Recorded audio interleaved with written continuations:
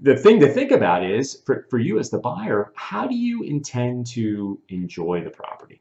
Do you need lots of exterior space? Do you mind sharing a party wall with other people?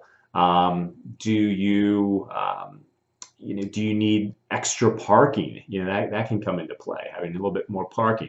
Those would be things to think about with a single family home.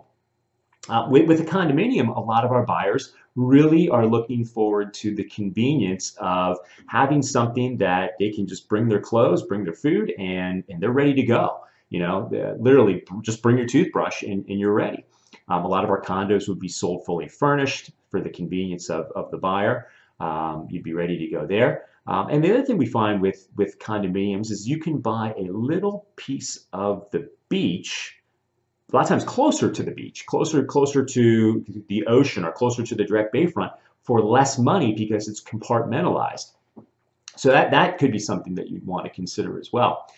With a condo, you're going to pay a condo fee, which is going to cover operation of the building. So your exterior maintenance, your insurance, hazard, fire, flood, wind, hail insurance is going to be included in that condo fee. Reserves to keep up the exterior of the building. And then just general operation. That's all going to be included in your condo fee. When you buy a single family home, you're responsible for all of your insurance. You are responsible for all your exterior maintenance.